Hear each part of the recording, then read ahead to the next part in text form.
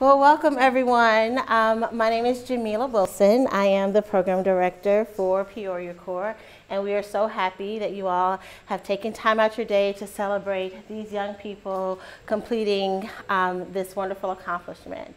So I prepared a few words. You guys all have a program in front of you. I do want to acknowledge that this is also AmeriCorps Week. So our program, Peoria Corps, is a part of the national program. And I want to acknowledge Shelley, who's also an AmeriCorps member. She's with the American Red Cross. But this week, we are celebrating all of the work that young people, middle people, old people give back to the country. So AmeriCorps is the domestic Peace Corps. It's the opportunity for citizens to commit service to their communities. And our members have, over the 6 months, committed 900 hours of service to the community. And so we're really excited about that and want to celebrate that.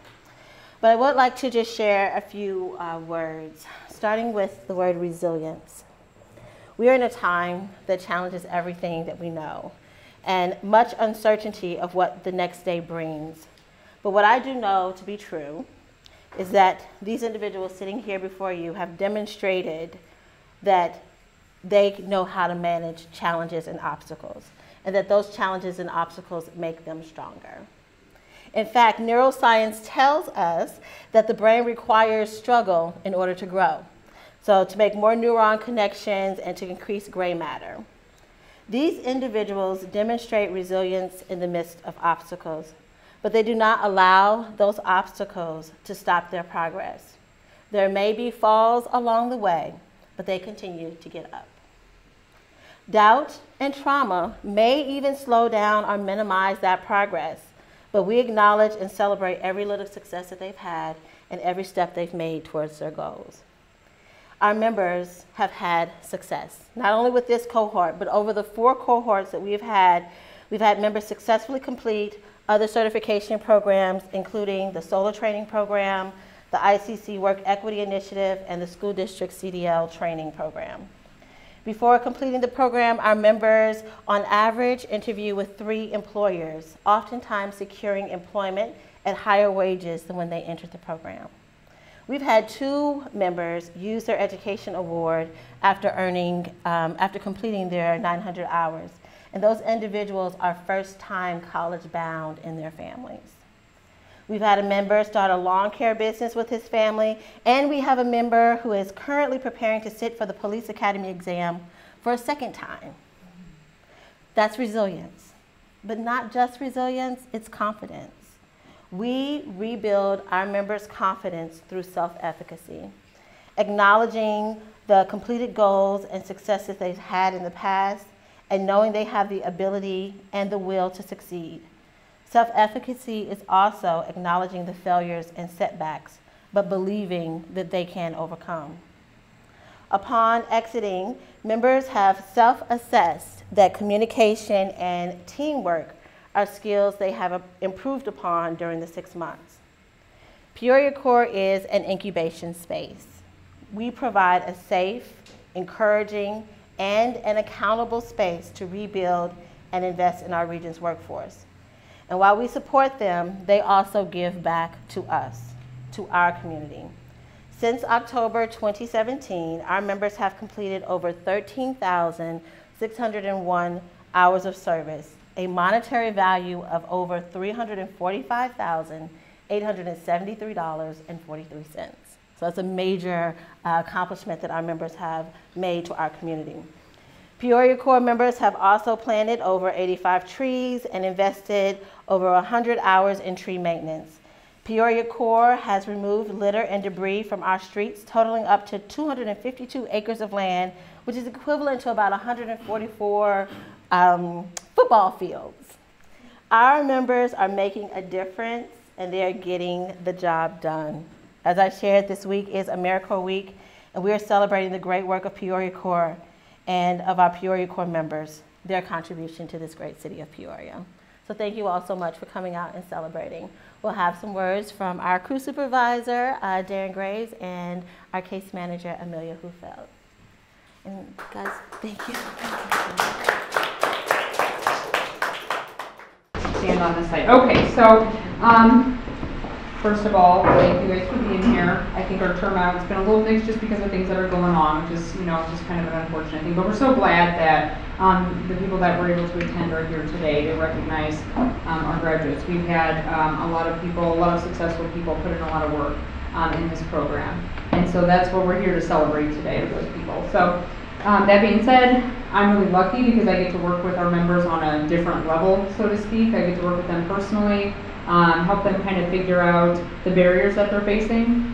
That's the key to our program, is that we're attempting to help people who face multiple barriers be successful in finding not just employment, but sustainable employment that allows them to support their family. And allows them a reasonable standard of living. So that's ultimately our goal. And the people that we work with, they come in all different areas of that journey. And so they're all different, and so we get a lot of refreshing personalities here. I get a lot of different perspectives, and that's really nice. And especially with the group we had, this go around, we had varying ages, varying experiences. And it's good to see those dynamics and to see the way they work together to kind of understand some of the difficulties that they face. And so, first of all, I just want to tell you guys, like I always do, it's all about just making progress and moving forward, taking that next step. I know that you guys have put in a lot of work to be here and to keep on keeping on despite some, extenuating circumstances. Everybody's path looks different. It doesn't have to look like what you think it was going to look like when you started. It doesn't have to look like everybody else thinks it should look like. Everybody's path is different, and that's okay. As long as you're staying on your path, just keep on going. Sometimes you got to turn around and start over. Sometimes you run into a roadblock, but just don't ever give up. Keep on going. That's what the difference is. The difference is that desire to keep on going and to pick yourself up. Everybody runs into those roadblocks. On my signature, on my email, it says, the road to success is always under construction. And it is. So, we learn more about ourselves along the way, and as that saying goes, as we know better, we do better. And so I like to think that all of you that are here have put a lot of time and effort into yourselves, into learning more about yourselves, and about learning what you want, and about what you need for long-term success, and what you can do in the short term to ensure that you're working towards your goals. So that, and thank you for being here to talk to me every day, because I enjoy that, and make sure that when we leave here, we keep in touch. Okay, it's been my pleasure. Thank you.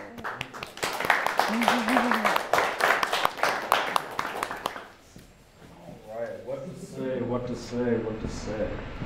Well, I can say that you guys, just like every group we've always had, there's always a different personality, different work ethic, different energy brought to your group. You all have done a great deed to the land for the city. For those of you who may not know, this group here planted the most trees out of all the cohorts so far. This past October, planted about 50 trees a month, so that's pretty good for shovels. We put quite a few trees on the south side near the old McKinley School. Forgive me for not remembering the street, I just remember the building. But we've been all over the city picking up litter. Star Street is much cleaner now. About a couple, was it last month or so? But you guys have, I think, gotten a wide variety of work, right? So, we learn how to harvest seeds out of MacArthur. You guys know what a seed is, and you know how to start your own plants, your own flowers. Feel free to scatter it, because keep Peoria beautiful, all that stuff. All the trees we planted, all the work we've done throughout the year, and what it's like to be a landscaper in the wintertime.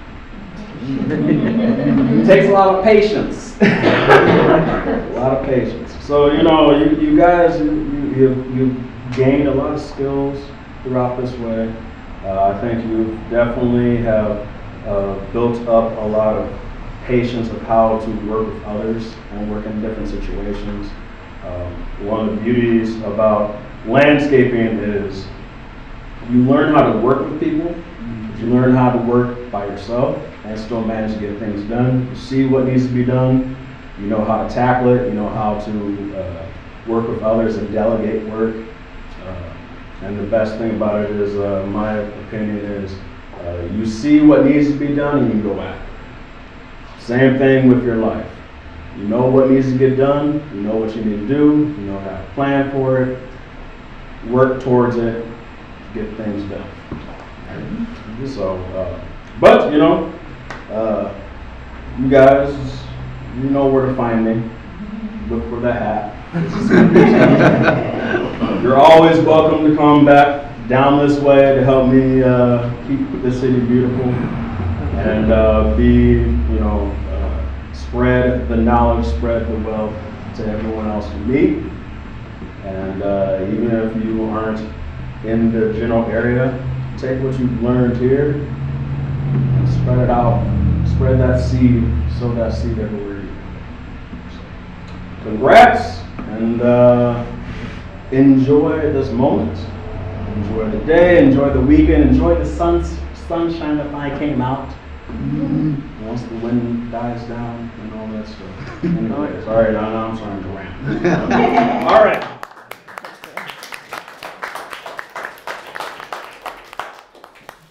Thank you. So we're going to have our keynote speaker, and it's Mr. Chris McCall. So we're very excited to have him share words for our graduates today.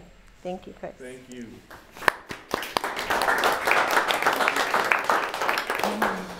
Congratulations, graduates. Congratulations, friends and family members. My name is Chris McCall. I'm an attorney in town. I've been practicing law since 2003. You may have seen like some of the signs and whatnot. I'm running for state's attorney here in Peoria. I'm gonna give you a little bit about my background. I was born and raised in Peoria. I attended Richwoods High School. I then attended ICC, and then I attended the University of Illinois for undergraduate education, and the University of Illinois College of Law for law school. I met my wife in high school. Her name is Tiffany. We have 2 kids, and one is a 19-year-old, another is a 12-year-old. But that's my story. I don't want to spend a lot of time talking about me. I want to tell you all a couple points I want you to remember. I want to talk to you all about achieving by being bigger than your fears. If your fears are bigger than you, then you'll end up settling for the things that are less than your possibilities and smaller than your opportunities.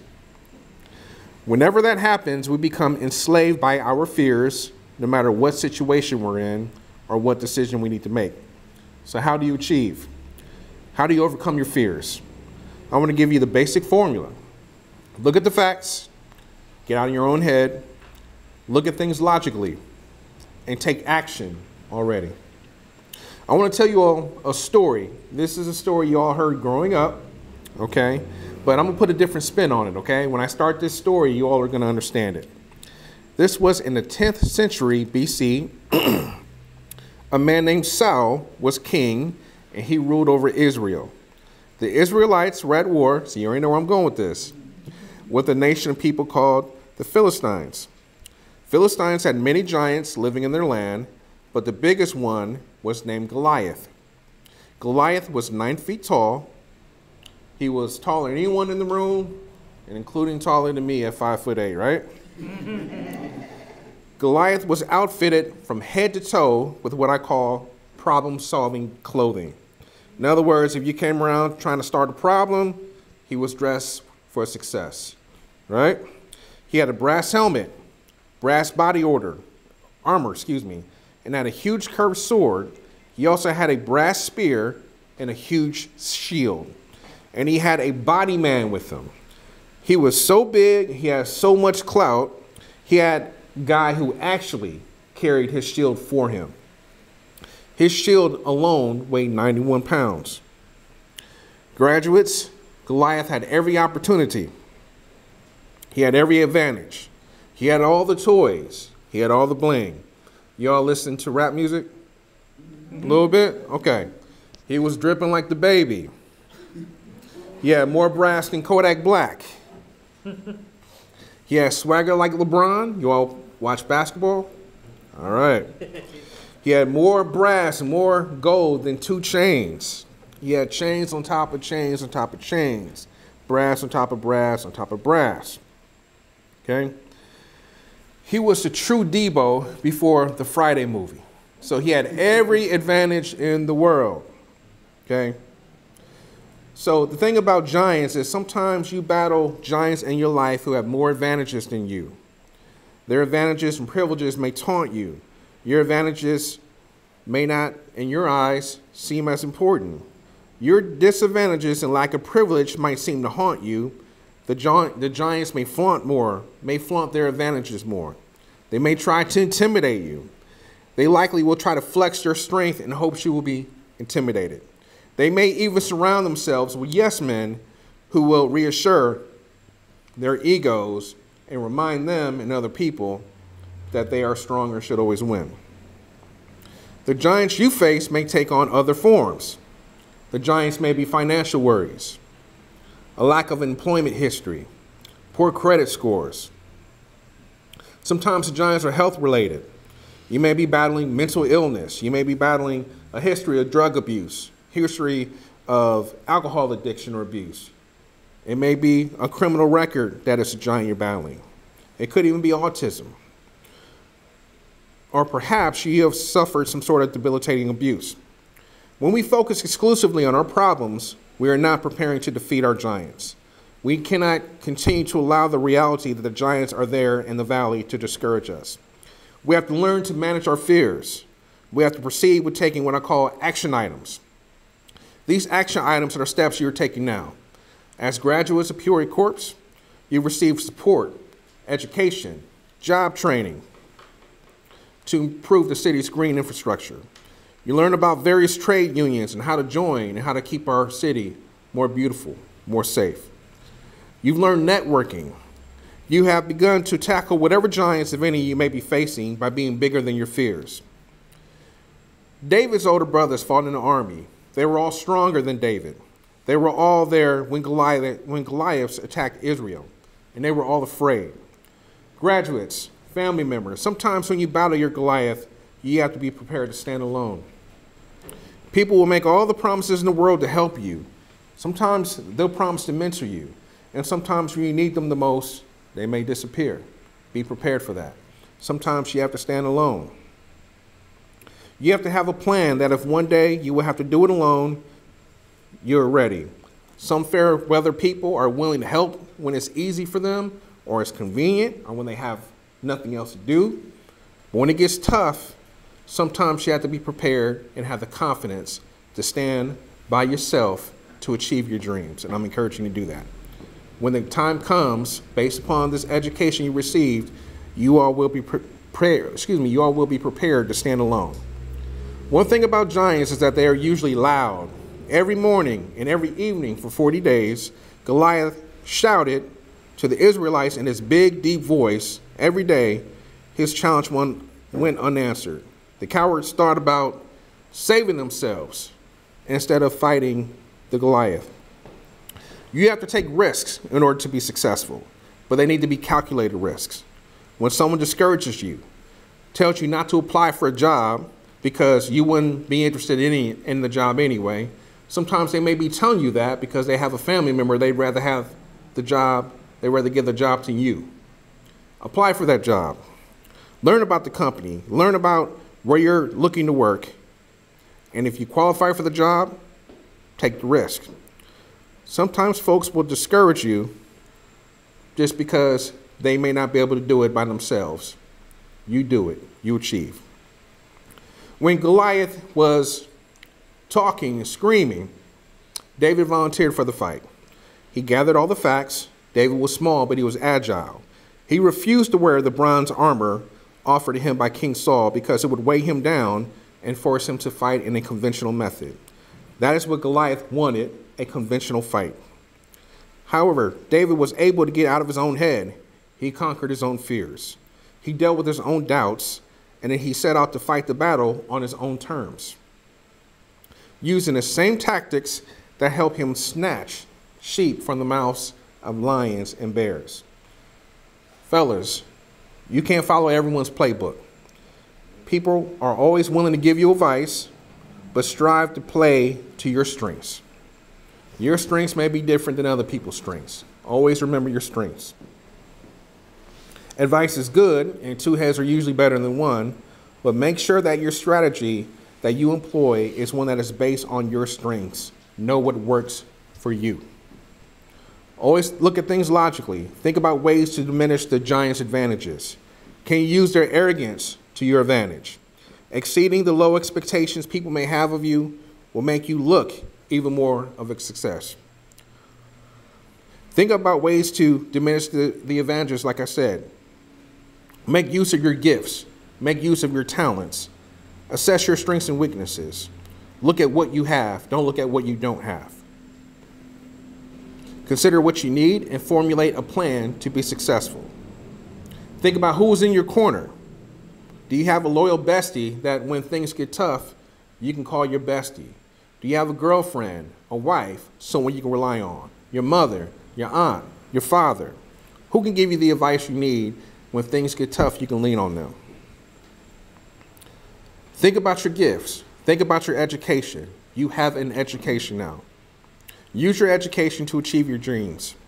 You are creative. You know how to work with your hands. Your God-given gifts are important, and you receive training from man. For example, you all have gifts I don't have. I don't have the patience to measure 3 times and cut once. I'm not good at singing. I'm not good at using saws. I'm not good at using hammers. You all receive those sort of trainings. My gift was the ability to speak in public, connect with people, and do well in pressure situations. So I focus on what I'm good at. I'm going to encourage you all to focus on what you're good at. Keep in mind, not everyone has the same gifts. You're not going to get every gift. I can't sing. I can't dance. Focus on your gifts and be good at what you're good at. David took action using his heart, courage, and strategy. He had a plan based on what he did well, and he worked his plan to perfection. You can apply the same principle and same level of thinking to your life and challenges you're facing. Think bigger than your challenge, be bigger than the obstacle, and act as if it's impossible for you to fail. Have self-confidence, conviction, believe in yourself more than you believe in the challenge is too big to handle. Understand that when you take action and begin to overcome the challenges in life, there will be critics who talk about you. David's brothers rebuked him for leaving the sheep and calling him arrogant. David took action anyway. Goliath then walked up to David and saw his youth and immediately disliked David. David took action anyway. Goliath then became even more upset and taunted David because David stood up for himself. Every giant has a weakness which can be exploited to overcome. This giant was old, slow, and apparently had bad vision. How do we know that? Why? He saw multiple sticks when David had 1 stick and 5 rocks and a slingshot. He hated David when he saw this young, handsome guy because he was jealous of this young, handsome, agile guy. Remember, Goliath was the same guy who was so slow, he told David to come to him. And when David wouldn't come to him, he came to David. This is a guy that was so old, so slow, he had an entourage, he had a person that was holding his shield. That was a weakness. He couldn't even hold his own shield. Just because someone is acting like they're bigger than you, that they're better than you, than they're stronger than you, that doesn't mean they actually are. Use your strengths to your advantages. Look at the facts, get out of your own head, think logically, form your plan. Be a giant killer as you go through life. You each possess some trait or characteristic that make you the perfect person to confront daunting tasks. We recently had another David and Goliath scenario. Did you all see the fight a couple weeks ago, the boxing match? Tyson Fury, right? Who did he fight? Wilder. How did Wilder walk out? But how did he walk out of the dressing room? He walked out of the dressing room wearing about 30 pounds of an outfit. celebrating Black History Month. He had a mask, he had all this clothing, and by the time he got to the ring, making that long walk, he was winded, right? Remember after he got knocked out, he complained that he was having trouble breathing. He complained that his legs were weak. That's because he was doing what Goliath was doing. He was showboating. And what did the guy that was 6'9" with a dad body, what did he do? He played to his game plan. He played to his strengths. And he knocked out the guy that looked like a superhero. The superhero got arrogant. The superhero had one amazing punch that knocked out every guy just about that he's ever faced. But Tyson Fury stuck to his plan. Ladies and gentlemen, that is a modern day David and Goliath story. So when you battle people, when you compete for these jobs, and they tell you, well, I got all this experience, I've been doing this for 20 years. Well, you guys got hunger. You guys have energy. You guys have education. Just because they have more experience than you, that doesn't mean that they're better than you. I started my law firm with a credit card, $200 in the bank, and now I've hired multiple attorneys, I've hired staff, and I'm running for state's attorney to protect you. Ladies and gentlemen, as you go through life, be a giant killer. Congratulations. Thank you.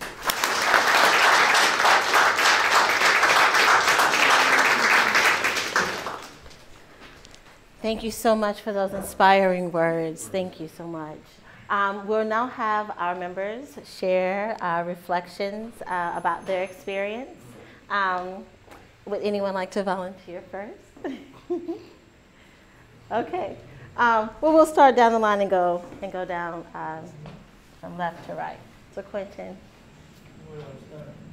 you can start at the beginning. I don't have anything written down for the first one because I couldn't think of it. Well, very good. Start where you're ready to start at. Well, I learned about myself since working at Peoria Cohort. I really like working in small teams. I didn't know that about myself. After graduating, I'm going to take all my experiences with me. If I could share words of encouragement to young people interested in doing this program, I'd say do it. This program isn't just about landscaping, it is about team building and helping your community. Thank you.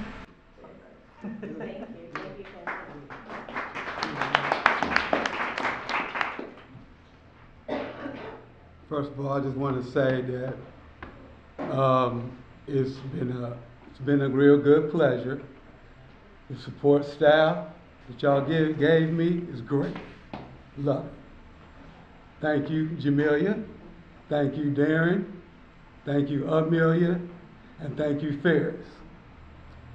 And I would advise anybody about this program. This program is excellent. It really made me mature as a person.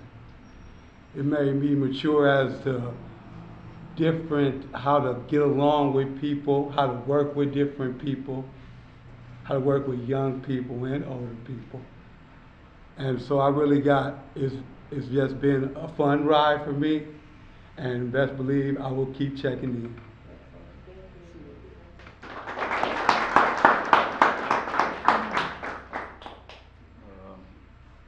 It was pretty cool.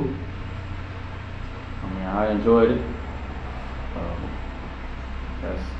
I like all the, I like Jamila, I like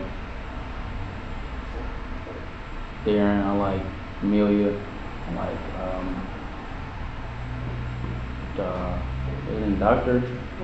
Dr. Muhammad. Mm-hmm. Yeah, I liked him. It was pretty cool. I liked it. We did a lot of outside work. I like outside work a lot because, you just make the time go by, you just get it done. And it was pretty cool, like you learning about plants and stuff. I used to do that with my grandma all the time, my grandpa, so it was pretty cool.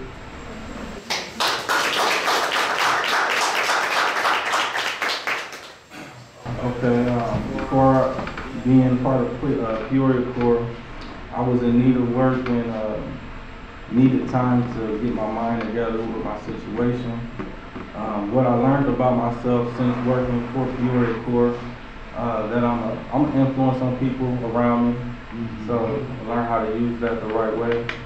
After graduating Peoria Corps, I'll be working towards owning my house that I'm living in, and thinking about opening up like a lawn care service, something like that, but getting into my own work. If I could share words of encouragement to young people interested in joining this program, I would say come with an idea of what you want to do and an open mind as well. Everything work out, it should work out. In closing, it said in closing, if I had to have lunch with somebody dead or alive, I put down my dad. I like to beat him in the game of chess. And that's it. I thank everybody. This is a great group to be part of.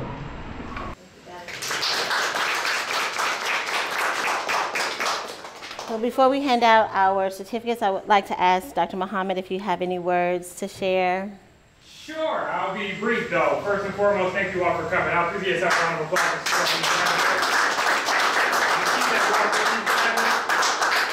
Big congratulations to you all for pursuing your dreams, or pursuing like how to improve yourself and trying to get better credentials so you can be more successful, be able to compete, as Mr. Chris McCall spoke about today, equipping yourself with the right tools and resources to be able to compete for those things that you want to acquire in life, such as being a homeowner, etc. I think that's very important.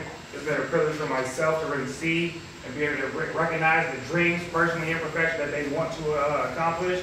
So I've had fun in this process. Each cohort is different, as Darren spoke about earlier, and it's just a privilege to be able to see them. For my background in research, I spent the greater part of graduate school studying resilience and educational resilience, how people face certain obstacles, to be able to overcome those obstacles, and being able to see that play out in reality with these cohorts. This cohort right here especially is just a phenomenal experience, so I just really appreciate being able to connect with you all and being instrumental in you all helping motivate me, so thank you.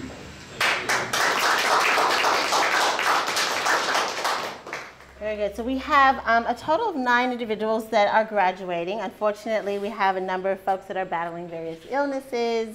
We have one young lady that's probably very close to her due date, but for maternity, she's having a baby. But we want to acknowledge all of them. But first, we want to start off with the folks right before us. So I want to hand out our certificates of completion.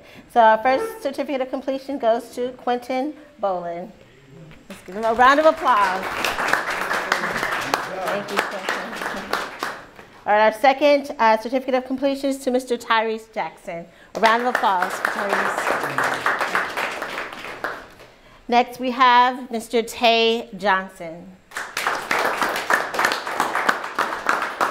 And finally, we have Mr. Damian Murray. So again, the other names of our members are on the program.